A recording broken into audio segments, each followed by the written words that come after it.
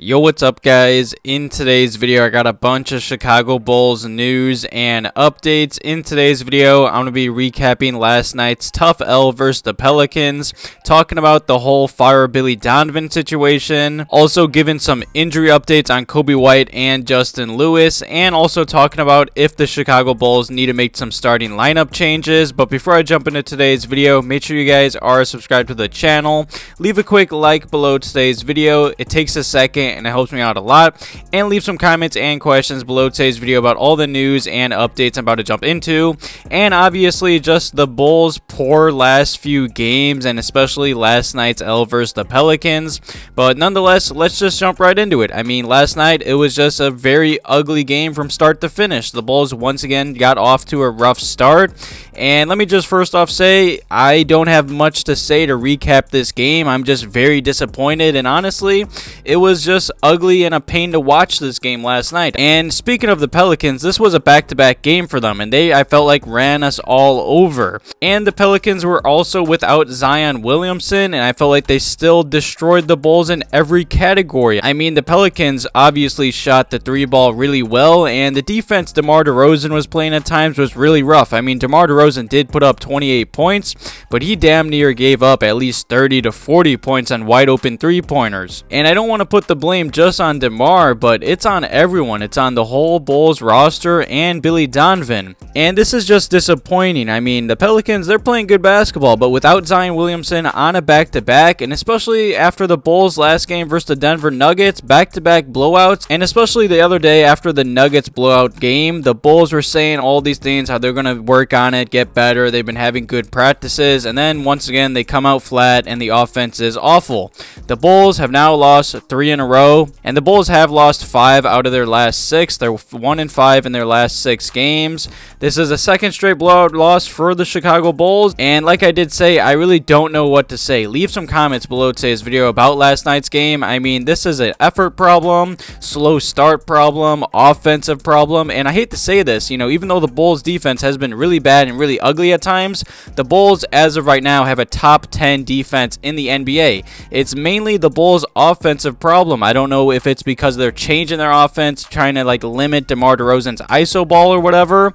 I mean, obviously the roster construction, that's also a big problem, and I blame the Bulls front office a lot. Same with Billy Donovan. The lack of shooting and rim protection remains brutal for this Bulls team. I would love to hear what this front office is thinking right now, especially after not doing much in this past offseason. I mean, Dragic and Drummond have been great additions, but the Bulls needed to do more, and I honestly hope the Bulls front office have something up their sleeve because it's early in the NBA season. A lot can change. Hopefully the Bulls can fix this. There's a lot of time, but as of right now it's really ugly, and I feel like Friday's game versus the Orlando Magic is a must-win game, and that's sad to say because it's only November into the NBA season. Leave some comments and questions below today's video about last night's poor effort and just poor game versus the Pelicans. And now on to the second topic in today's video is the whole Billy Donovan situation. I've been seeing all over Twitter that many Bulls fans want the Bulls to fire Billy Donovan. Leave your thoughts below today's video if you guys want the Bulls to keep Billy Donovan or fire him,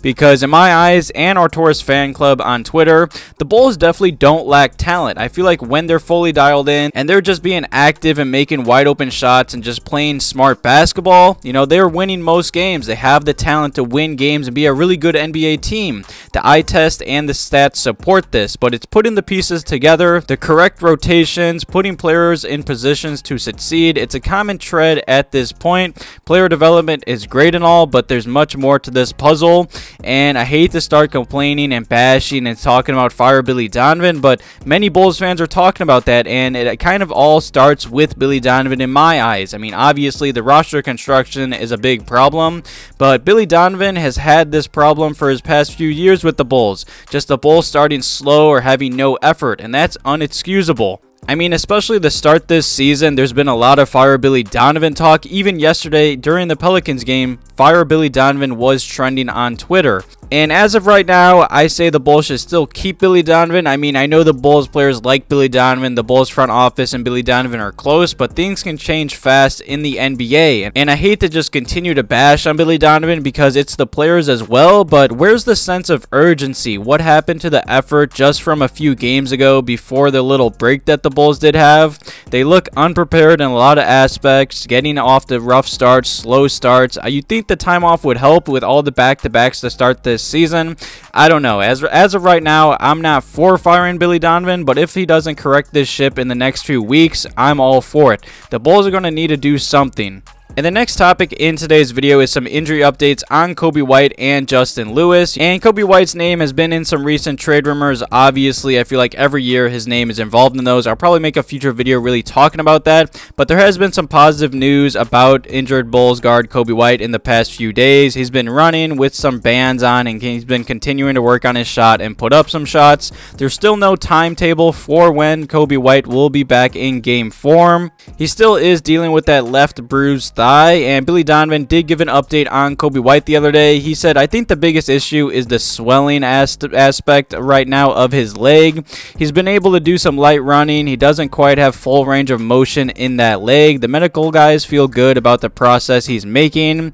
He did add that this injury sets him back a lot because of his conditioning. It will be impacted, and it will take him some time to work on that. And after that, Justin Lewis did share an Instagram story on his Instagram, and he was just riding the bike. You know, it's good to see that he's in Chicago at the Advocate Center around the Bulls front office and Bulls players just working out. I'm rooting for him. I'm really high on Justin Lewis still. But no matter what, leave some comments and questions below today's video about those quick little injury updates. And the final quick little topic I wanted to talk about in today's video is about a possible Bulls change to their starting lineup. You know, I don't want to deep dive into this because I plan to make a future video talking about this, but there was a few Bulls insiders during last night's game versus the Pelicans. It was Jason Pratt and Joe Cowley. They were talking about how the Bulls might need to make a starting lineup change, and Jason Pratt did say, I would not be surprised if Goran Dragic does start Friday and maybe Javonte Green, and Joe Cowley pretty much said the same thing.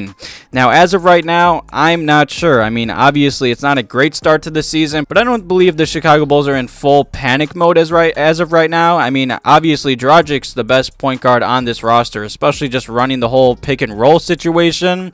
But it's going to be sad that the Bulls might have to turn to a 36-year-old point guard to help fix this boat. And same with Javonte Green. I mean, I love Javonte Green, and he obviously brings defense and effort and just activity, but that's not great starting him over Patrick Williams as well. As of right now, I'm just rocking with the starting lineup, but there definitely is a problem going on with the Bulls. I don't know what it is. You know, the Bulls are off to a rough start, but hopefully they can correct this ship quickly. Thank you guys for all the love on the channel in the past few videos. I really do appreciate it. Have a good one.